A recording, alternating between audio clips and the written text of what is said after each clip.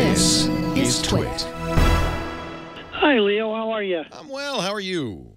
Very well. So excited to talk to you. Love the program. Thank you. I'm glad you listen. Yes. Leo, I have a question I've been wanting to ask you for years now.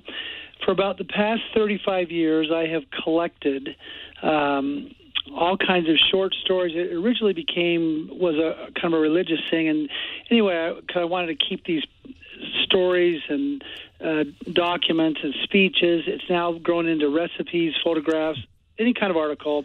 And I've got them all filed right now manually in files. I have thousands of documents.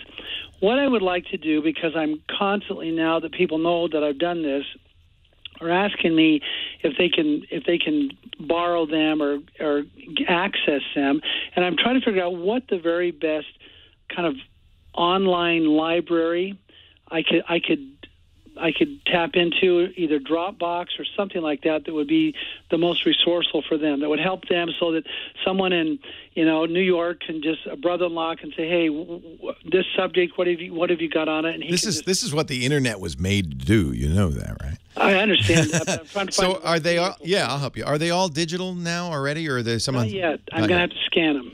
So yeah, the first thing you'll want to do is scan them. And what you should understand about scanning is that really all you're doing is taking a picture of it. It's physically no different than pointing a camera at it and taking a picture. So the scanning result is going to be an image file. It could be an uncompressed TIFF, could be a JPEG, but it's going to be an image file. Mm-hmm. Most value, of course, to you and your readers would be something that turns it into actual text. But then we call that optical character recognition, or OCR.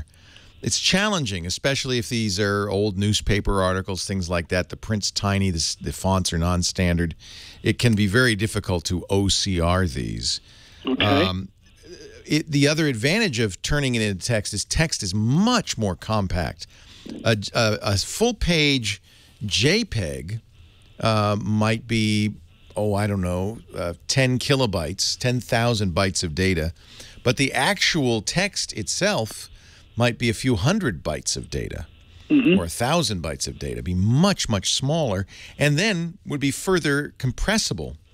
So the stuff that's already digitized as text is going to be a snap. It's the images that are going to start to take up a lot of space. It's also harder to search, because what do you search for? All you have is the title. If you can OCR it, I would, even if it's imperfect, because then at least some of the text in the body will be searchable. You probably will still want to serve up a picture, because that's the actual text, and a human eye is so much better at deciphering the page than the computer machinery is. But it might be helpful to partially OCR it as you scan it. That way you'll have some extra keywords in the search. The next thing is, well, where do we store these? And remember, that's basically what a website is. Right. A website is an interface that you can, on your computer, go out into the internet, go to a specific location on the internet, and summon up a page. Often that page, the home page of that site, will be an index to contents in that site, might have a search, and you click, and as you click, you dig deeper in and you find the thing you want. That's exactly what a web page does. What you want is a web page. Web page. Yeah, and what you want to do is now this is going to take a little more extra effort on your part, because, and I don't know, I mean, did you just imagine that you would send people a link to the file, or did you want them to be able to go on their own to get it? I want them to be able to go on their own. See, like, for example, if someone calls and says, what information do you have on courage?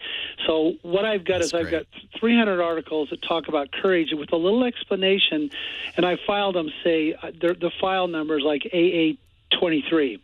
And so they can pull that up, and it gives a little explanation of what aspect of courage that is about. That's a marvelous resource. Now, there might be copyright issues, because of some of these things are articles that are copyrighted or owned by somebody else. So you might want to make it a private website and tell Google, don't look at this, don't index this. This is just for my, and would be legal. This is my own use to lend to friends and family. But you want to make it easier for friends and family to find this stuff. And you might make a front page that says, hey, here's some of the popular topics, courage, faith, honor, whatever those things are. And they could click that link and then see a list of articles in that realm. Over time, you might spend some more time. You obviously have devoted a lot of your time to this. You might spend more time kind of fleshing that out with descriptions and curating it. And here's our special collection of the week, that kind of thing. And a web page is very well suited to doing that. And you'll store all those documents either on the web page. You could use Google for this, Google Drive and Google Docs.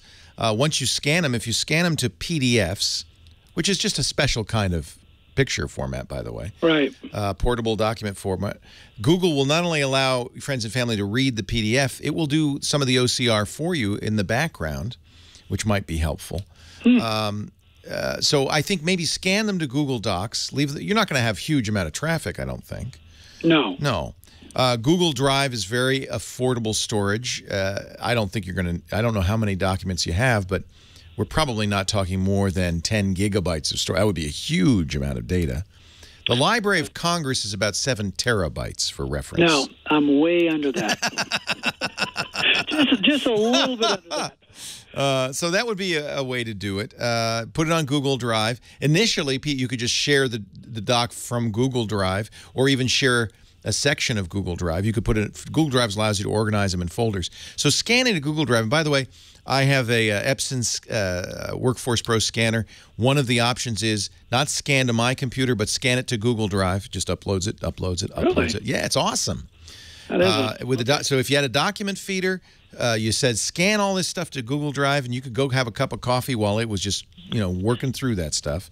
But when I scan that, I still have to input into the Google Drive. In other words, put an explanation on or something. Or well, initially we'll have just a numeric file name. This is document 43, document 44, document 45. So you will then need to go back in. You're going to do a little more curation, right? But there's no way around it. You'd be doing it anyway. Which I'm fine with. Yeah. So from what I understand, because I was leaning towards Dropbox, but now you're pushing me towards. I would go. This is what I would do. I would create a blog at Blogspot. That's Google's blogger platform, free. You can make it private, and it will connect very nicely to Google Drive. So you can create that front page. It says you want to see our documents on courage. There's the courage folder on our Google Drive. They click the link. There they are. They see all the documents. They can download them. They can read them online. They can even do some OCR if they want to try to get the text out of it. Perfect. Okay. Well, thank you so much. You're welcome. That's very helpful. Thank you. What a great project. I'm glad to help you get it going. No, thank you so much. Yeah, appreciate it, Leo. It's nice. This is what to me, this is what makes the internet so useful. We all have areas of expertise. We have pictures that only we have or audio recordings, whatever it is that you're passionate about. Create a web page.